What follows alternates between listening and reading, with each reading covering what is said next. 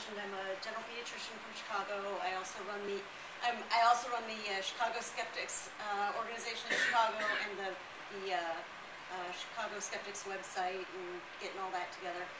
But my entree into the whole skeptical thing was basically the science-based medicine aspects of skepticism.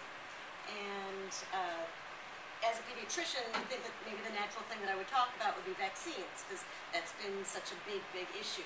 But because it's been such a big, big issue, I feel like we've heard it a lot, and those of us who are interested absorb it, and those people who aren't interested don't absorb it so much, they skip it. I thought I would do something else, something that I've got an opportunity to do that a lot of people don't. Every day, I get to talk to people about science versus pseudoscience just one-on-one. You know, people who come in with very different beliefs from me and try to explain what evidence-based medicine is to people who've never dealt with the concept before.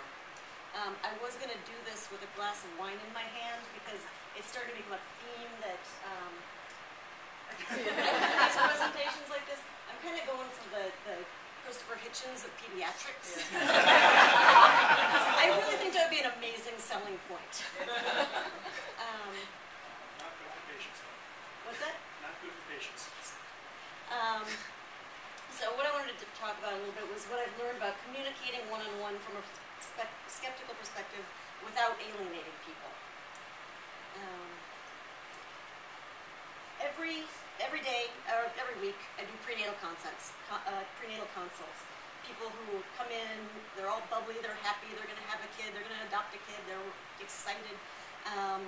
They come in and want to know what we as a practice will do for them. These are excited, eager, earnest folks who really only want to do the best for their kid. You know, they have this little baby coming up. And they have a little list of questions that they printed out from parents.com, and they usually start with something like, tell me about your practice.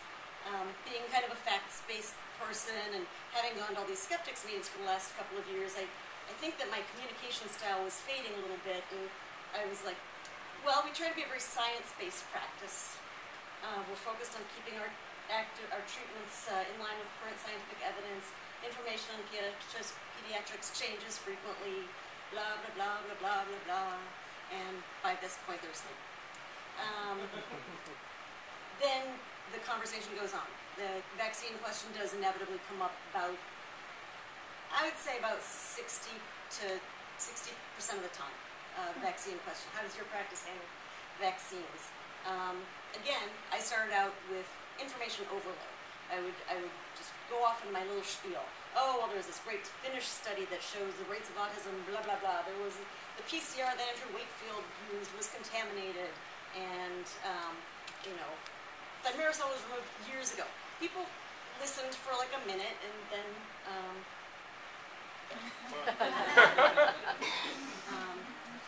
or, worse yet, in fact, that's right before they walk out. Usually that's okay with me. But because of the communication thing, I was thinking maybe I should just change my practice to these guys, because they stay very attentive. Very handy. So, although the information I give during the prenatal consults is accurate and voluminous and good evidence-based stuff, it also is very information-heavy, and I think it kind of comes across as, me doctor, me give good science. You know, you listen to me. And they've tuned out by the time I say, we're a tight-knit family organization. We care about you, we care about your kids, your development, their whole, lives. But they've tuned out because they're bored. Like you. So, what's in it for you? You guys aren't going to be doing a lot of prenatal consults. No. Many of you.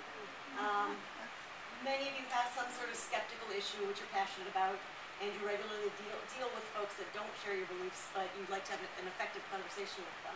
So these are some of the tips that I've just gotten from real-life interactions that might help obtain goals and improve communication. And being a huge topic, I will cover it entirely in the next 10 minutes. I dropped those things.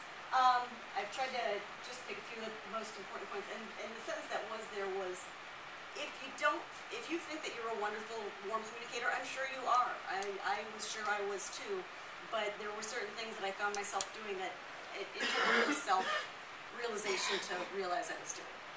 While it's a talk on communication, this is a talk on one-on-one communication. Obviously, it's not a talk on public speaking, because I'm not a public speaker.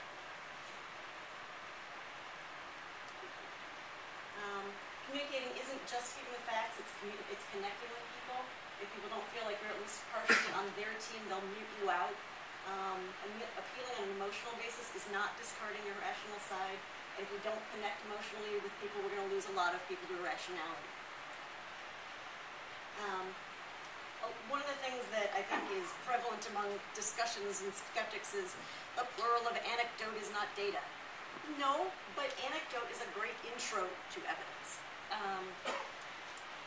When you're talking to somebody who doesn't do a lot of skepticism stuff, you don't have to throw all the facts at them right away.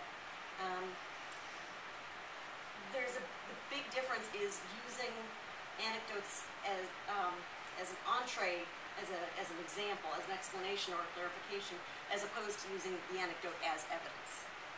Anecdotes are fine for illustrating a point or adding more oomph to what you want to say. And I think it's fair to use it instead of a dry scientific explanation when nobody wants to hear the scientific explanation. Some people want, the whole thing, and some people just want to see that. We don't want to see that today. It's nice for something like that. At first I tried to really avoid using anecdotes in some of my discussions with patients, but there are certain things that you have to tell people that maybe an anecdote can help clarify things or push your point a little bit. When I discuss vaccine side effects, I've got my little regular spiel. The most common side effects of vaccines are fever and fussiness in the next 2 or 3 days. But rare side effects could be an allergic reaction, so if your baby had any swelling, difficulty breathing, hives, you take them to the emergency room. And then anecdote. But I've never seen that. And then you go on, but you have about a 1 in 15,000 chance of a seizure, which doesn't cause any neurologic damage, which would be scary, and you take them to the emergency room. But I've never seen a patient with a seizure. It's anecdotal. They don't know what my N is. They don't know if I've seen 10 patients or 100,000. They don't know how meaningful my anecdote is. But what I think it did is it's given them the data they need along with the reassurance that these things are just not that common, even if it was using anecdote.